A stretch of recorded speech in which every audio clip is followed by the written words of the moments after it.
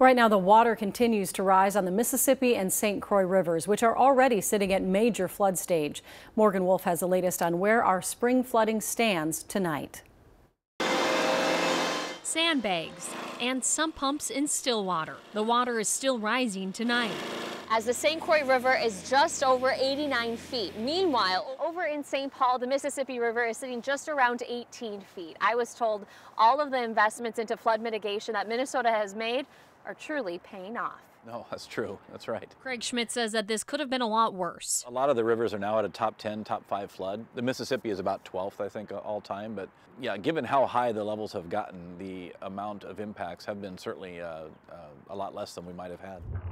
The Crow River at Delano crested Monday morning just over 20 feet, less than 3 feet from an all-time record. The National Weather Service expert says that Minnesota's work on homes in floodplains like Granite Falls, Hastings, and Delano has actually prevented catastrophic impacts. 20, 30 years of flood mitigation efforts that people have done. The rain last week did bump out the crests for many rivers. The St. Croix and Mississippi will continue to rise slightly this week, but our dry summer and fall last year helped us out this spring. Soils were able to soak in some of that snow melt. It's going to take some time for these river levels to start dropping after they crest. The Mississippi River has major flood stages stretching from St. Paul down to St. Louis.